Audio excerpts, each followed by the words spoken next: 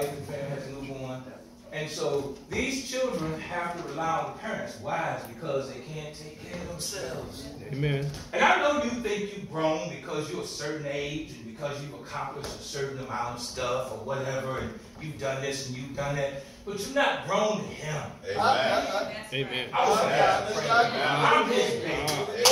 And I'll be his baby. I'm maturing and I'm growing all the time. But I'll be his baby as long as I live on this planet.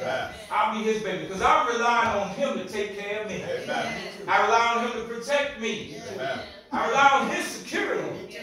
I rely on him keeping me. When I call on him, I rely. Listen, I wait on him. I wait to hear from him. Come on, Doc. Talking now. Wait to hear from him. Amen. Talking. Because he is my God. Yes, sir. This demands us to trust in the Lord's loving purposes of him being sovereign God according to his purpose. In Romans chapter 8, verse 28, it is in his providence that God orchestrates every event that goes on in the classroom of life. Amen. Even suffering, even temptation, even sin to accomplish both our temporal and our eternal benefit. In Deuteronomy 8, verses 15 through 16, go there and find it yourself. It'll show you that God did not, listen, God took the suffering, the temptation, the sin, everything to get the Israelites on the right track. But it took them 40 years when it only would have taken them like 2 weeks. Y'all know it would only taken them 2 weeks to get to the promised land. But it took them 40 years. Why? It's because they were absent and they were disobedient. They were disobedient all the time. Yes, they were. And so this morning, stop being disobedient.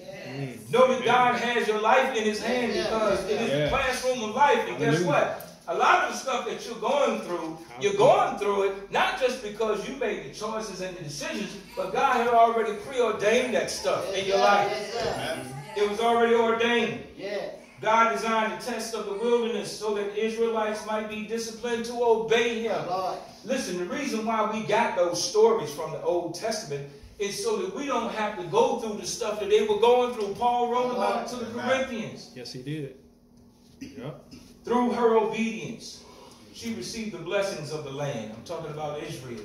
So God's design was to do good for Israel at the end of the process. Listen, you don't have to keep going through the stuff that you're going through by yourself. You got help. Your help is in the Lord. Amen. Psalms 121, where does my help come from? My help comes from the Lord. And so you don't have to go through this new year by yourself. Amen. But you're going to have to learn how to trust somebody. So from the start, don't trust me. I'm telling you, don't even. You can come to me. You can share with me. I'm going to sit down with you. I'll counsel with you. I'll pray with you. I'll go over scripture with you. Don't trust me. Do like the Bereans. Bereans, Paul said the Bereans said, Paul told them, he said, look, they said, we're going to go behind you and study this thing again because you said so and so and so. So whatever he shared with them, they wanted to see for themselves. They won't like most people. They went and they looked for themselves. How many of y'all going to leave from here today and go through Proverbs chapter 3, verses 1 through 7 again? Without all the stuff I just said to you, and just see how true it is. How many of y'all would put God to the test and just see what he would do based on his word? Amen. If you trust him, trust him today, I trust him. that's what you would do. I tell y'all all the time, take advantage of his promises. Take advantage of his word. Take advantage of what he has to offer you because his offer is the best offer. Yes, sir. There's nothing else out here that can top what God can do. There's nothing else out here that can top what God can do. That's right. And so who are you trusting today? Because in this classroom of life, because listen, you're going to go through life. Amen. And that's what you're doing. So that's what we do, baby sis. When we hurt, when we're going through grief, when we're going through pain, when we're going through sorrow, what we're doing is it's called life, Lisa. When somebody hurts, it's called life. I know some of y'all think it's something else. It's called life. It is. Everything that we go through is called life. It's how you respond to it. Right, there you go. That's the deal. It's how you respond. I'm going to trust in him with all my heart. And I'm going to lean not onto my own understanding. I am not smart enough to contend with God. Amen. Out of all the education that I have, I humble myself every time I go before God, because guess what? I don't have the answer, Sandra, until he gives it to me. Yeah. I really don't have the answer until he gives it to me. Once he gives it to me, then I feel like I got the green light, I can go. You know, the only way I went to Brazil was that I fasted and prayed. I didn't just go to Brazil because y'all sent me to Brazil. I went to Brazil because I prayed.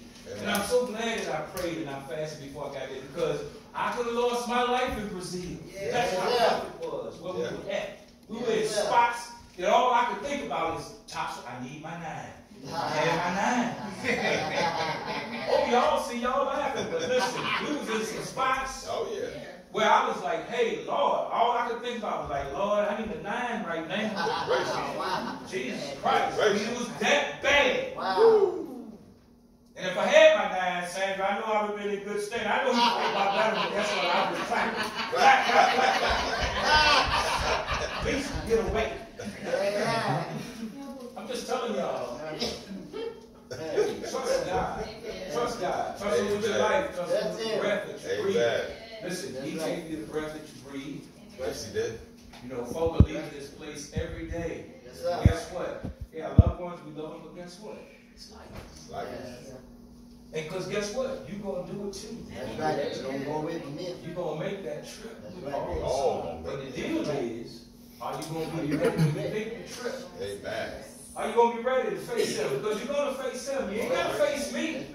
I might be standing over you saying some good words, doing your eulogy or whatever, but you ain't got to face me in the end. You might have to face Him. All of us going to have to face Him. All of them. So who are you trusting? I'm trusting Him with everything. Why? Because if He decided to take the breath out of my body right now, there's nothing y'all can do to resuscitate me. Y'all can bring me back. That's who God is.